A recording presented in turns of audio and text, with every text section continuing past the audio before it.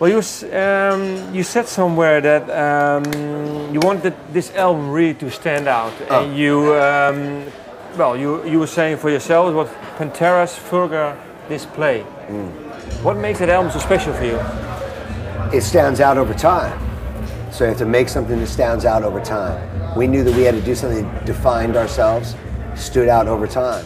There was a difference between anything going on within 2 or 3 years before, 2 or 3 years after. Something that was defining in a moment. And we did that. It was purely DevilDriver. You can't compare it to anything. There's no genre, there's nowhere you can put it. This is the exact thing that art should be. How did you start? I mean, how do you start with such a process to... You make yourself free and void of any influence that would put upon your integrity delusion.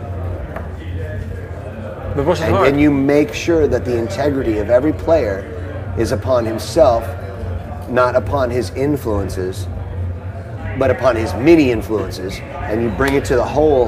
This is the only way. But it's really hard to do, I think, because people are constantly under influence of anything. I mean, true. Walking on the street. I mean, true. I mean, I've got favorite bands and favorite things I listen to, but it will never be a solid influence of what DevilDriver is. You know, we convolute the influence of all music and all things that we do to define ourselves as something empty but yet full and different. It's the only way you can do it. Otherwise, art is dead completely. And in the States, there's a lot of bands that sound the same, and I think that's what's happening. It's just, it'll die on the vine like a bad grape. It will.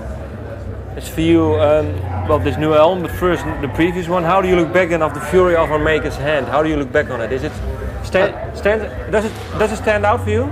It does, but I look back on the first record as being a kind of linear verse chorus, just our way in. This is what we are. Yeah. But it has so many gems that I love, from Meet the Wretched to I Could Care Less, Cry for Me Sky, Mountain. I mean, great tunes.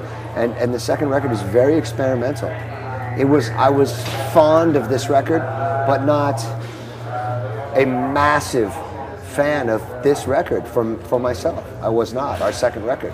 But I think we needed to go and do what we needed to do.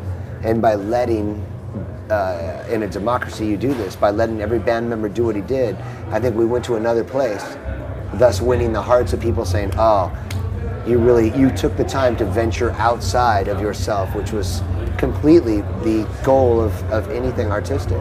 And when did the focus then was, well, when did you focus for this new album? Playing live. That was it.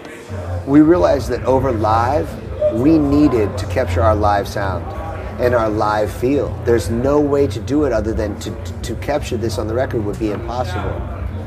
Even the producer, he caught a lot of first takes with myself vocally, which instead of 6.5, 7 hours on a song with Colin Richardson, say, 25, 30 minutes.